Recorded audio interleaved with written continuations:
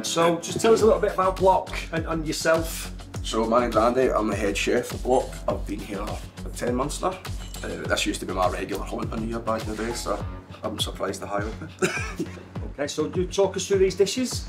So here we've got the cock blocker, and you can ring my bell. So cock blocker is maple soy sriracha, sriracha mayonnaise, pickled chilies, sesame seeds, chili nuts and spring onions. A lot of Asian Thai flavours in this one.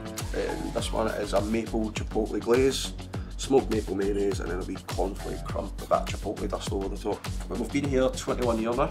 We are a 50-50 restaurant. We'll do 50% meat, 50% vegan and veggie. We do out there wacky food, specifically our vegan stuff. It's not just a burger or cauliflower rings. We've got some insane stuff on the menu that the customers love and go mental for.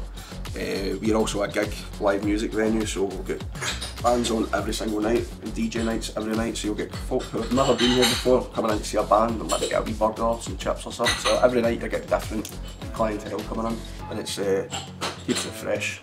And the food scene in Glasgow? See, there's such a variety up here in restaurants. We've got a lot of fine dining. We've got 2 Michelin stars in Glasgow now. That's like really refined stuff, obviously. Then you've got places like us that does big burgers, street food.